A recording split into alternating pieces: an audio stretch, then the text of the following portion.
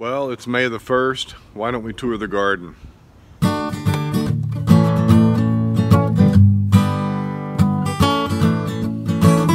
nothing much has changed in the garden since the last tour that I did, which was 2 weeks ago, 2.5 weeks ago, middle of April.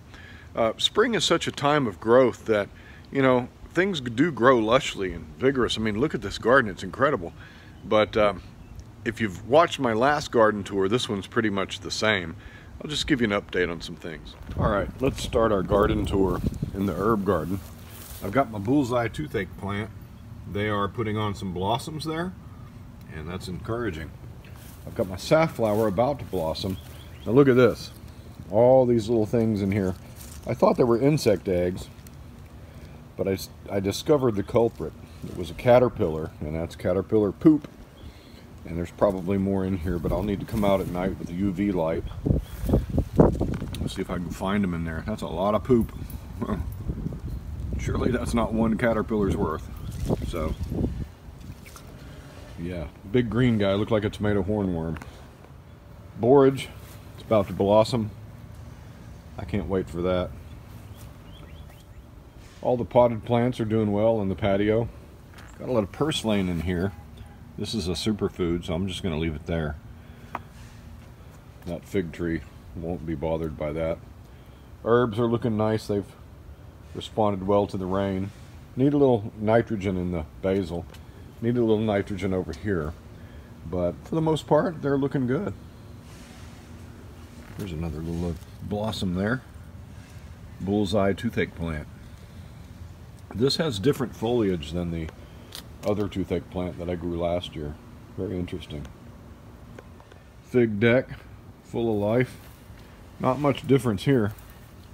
Got a lot of little figlets coming on. You can see some fruit coming on in here. That's encouraging.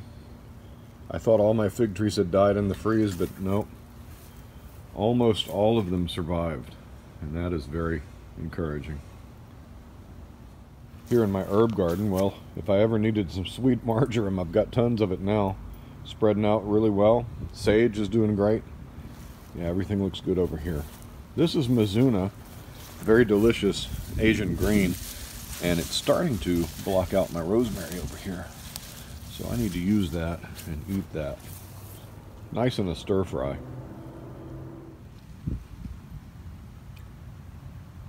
I don't even know what this is. I think that's oregano. Oh, looky there. Some sort of brassica from last year. That would be bok choy. What are you? Ah, oregano, purple oregano. Nice. Sweet potato slips coming on strong. Look at that. Gonna have lots of sweet potatoes this year. These are all from last year's sweet potato tubers that were too small to eat, so I saved them and put them in this soil. And look at that. Wow, that's nice. This is a peach tree, but that's rootstock. This peach tree is coming up from the rootstock. The actual graft died in the freeze, but that rootstock, I'm going to let it grow and graft on another peach to it. So that's good. Grapevine here. This is a muscadine that I saved. I'm going to have to do something with it. I think it's going to my son's house. But yeah, it's kind of furry and hairy. It's going to need to be pruned up. Here's my tomatoes that are suckers. If you remember in one of my latest videos, I planted this sucker in this soil just to demonstrate that it can be done, and it's taking. This is another one that took. Yeah, spare tomatoes. You can see we've had some rain. I'm surprised the sun is out. Muscadines. Muscadines are coming on, and look at all the fruit we're going to get this year. When you prune these muscadines back every single year according to the Ison's method, you get tons and tons of fruit. I'm very excited about this one. This is one of my most prolific plants. It's a bronze type plant. The grape is a bronze type grape, and yeah, man, I love these muscadines. Aren't they beautiful? All throughout my garden, I've plugged in these onions. These are Asian bunching onions, and it's time to start harvesting and drying these and putting them away. They're good in stir fry. They're good in anytime you need a green onion. Those are good. My perilla, a Korean green, has gone to seed. It's bolted. I don't know if it's any good after it bolts. I don't know much about it, but yeah, it's looking kind of ragged. But over here I've got an eggplant doing well. It's got some blossoms on it. Look at that. eggplant blooms are very beautiful. Got a couple dwarf tomatoes over here doing well, and my spearmint and rue are growing together just fine. Yeah, garden's looking great. I had a problem with not leaf miners, vine borers. You can see there's some squash plants, squash fruits down there that did not get pollinated. But yeah, the vine borers showed up in force. So I'll get a harvest off of these, and plants will probably give in to the vine borers. But got peppers putting on blossoms. That's a volunteer tomato right next to a pepper plant. I have no clue what kind of tomato that is. We'll find out together. All my pepper plants are starting to put on blossoms now. That's encouraging. The extra tomatoes are still here. They will move to another location soon and be grown up and bear lots of fruit. So yeah, tomatoes, man, they're so easy to grow, and I always grow too many of them. I see a cucumber beetle flying around, don't I? This is damage from cucumber beetles. They puncture the flesh of the plant, and you can see that it scars the plant. The thing about cucumber beetles is, though they're beautiful, they spread diseases, and so I have treated these with pyrethrin, which is an organic insecticide derived from the chrysanthemum, I believe. But yeah, it's rained a lot now. I'm gonna have to treat again. In fact, it's raining right now. Wow, the tomato bed is doing awesome. I have never seen tomatoes grow this well in my garden. It's just absolutely incredible how many tomatoes I've got coming in. I mean, truss after truss after truss of tomatoes. Tons of them. These Edox tomatoes, these are a hybrid. I've never seen a tomato so very densely green like this. This is almost a blue color. They are so healthy. I have had no problems with them whatsoever. Some of the other varieties are putting on some fruit, you can see down in there. But they're a little shorter. These Edox are growing like crazy. They're almost up to the string here. And I have not anticipated this problem, but I can't drop and lean my plants yet because I've still got fruit down there, and I need that vine to be bare in order to lean it over. So I don't know what I'm going to do here. I am completely happy with this method of trellising and training a single vine up this string. But yeah, I don't know if I had enough height to effectively do this method the right way. We'll see. It's a good problem to have, huh? I have an elderberry bush here, doing great. This thing survived the freeze just fine. Got some peppers there and a citrus tree. Everybody's looking happy in their little pot. Over here, my cucumbers are starting to get big, putting on some blossoms. That's the first blossoms I've seen. I'm going to have to prune and train these because, well, while some of them are climbing the net, I need them all to climb the net in a single vine. So I'm going to have to come out and prune these guys up, and I might do a video to show you how I do it. I've already got a video, but, you know, it never hurts to do another one. Bush beans are looking healthy. Man, all these plants have loved the rain. They're putting on blossoms there. Onions right next to them, about ready to harvest and take them in and put them in the dehydrator and dry those onions up so I can have onions, green onions, all the rest of the year. Check out these beans. As Johnny Cash would say, look at them beans. We're gonna have lots of green beans. Got plenty of blossoms coming on. You can see that. These are incredible. Now, I thought that I might have to thin between these beans, but I think they're doing okay. I don't see any disease. No problems yet. Got a little yellowing down at the bottom, but that's to be expected where those leaves get, you know, shaded out. But that's a healthy bean patch, man. That's awesome. I plan on canning some of these beans this year. I've got a pressure canner. I can do regular canning. I do pressure canning. So we put some beans by this year. My determinate tomatoes are doing fine. They're putting on some fruit and some blossoms. So I'm going to put some bird netting over here so that those big fat tomatoes there do not attract the local mockingbirds. And believe me, they will.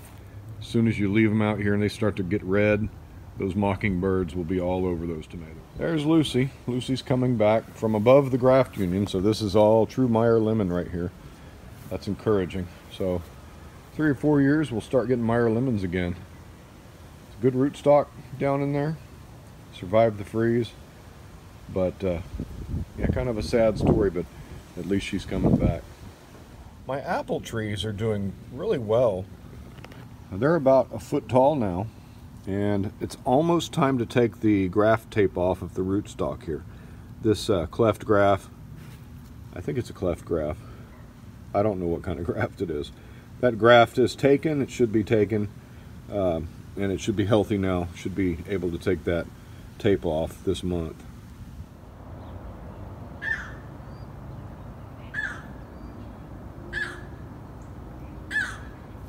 South Anna butternut squash in the pumpkin pit. Man, that's a healthy stalk, isn't it? Look at that. Beautiful.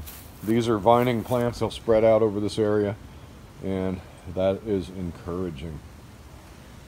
Over here we've got our goji berry doing well. We've got an old gnarled veteran pepper plant pushing out new growth. That's encouraging too. I think it's a jalapeno, but I don't remember. But it's 2 years old. Another apple tree. That's kind of a backup apple tree, doing great. It's about 18 inches tall. Wow, that's incredible. My hugelkultur bed is not doing that great in terms of these blackberries. I've got a healthy one here, I've got a dead one here, and I've got one that's struggling here. So we'll see. We'll see what happens. The flowers are doing all right. They haven't grown very big, but yeah, we'll see. Again, this is an experiment in hugelkultur. Most of what's from about my finger down is wood. Bunch of logs and sticks and leftovers of Lucy the lemon. We'll see how that goes. Here's another pumpkin pit, except this one has melons in it. This is a watermelon plant, and we've got lots of vines coming up. We're gonna have to thin them down and select the ones we want to grow and see if we can get some watermelon this year. I love how watermelon looks. Isn't that beautiful? That's nice. Trees, man. Gotta have some fruit trees. This is my plum tree, and it is responding well to its pruning. Broke out of dormancy and is growing well. So we're growing these fruit trees small, keeping them manageable size, growing them in the goblet form, and so far so good. Got another pumpkin pit over here. I planted some Seminole pumpkins here. Thank you, Lauren, for the Seminole pumpkin seeds. They have not come up yet, but they've only been in the ground a couple of days. Pumpkin pits, man, is a way to grow some pumpkins, get you a nice pumpkin patch, melon patch with just a single hole. Down in the bottom of that hole, there's some real vile compost, nasty stuff down in there. And yeah, you can grow a whole bed of pumpkins, a whole patch with just a single hole. Peach tree. I thought it died. It was a little slow to come back from the freeze, but yeah, it's coming back very slowly. We'll probably have to delay that pruning a year and start working on shaping it next year. But let's see what it does and see what grows, and be glad we got a peach tree. Good dog. Good dog. That's a good dog. She's a good dog. One of the things I like to do is plant flowers like this and like this in the holes of my cinder blocks.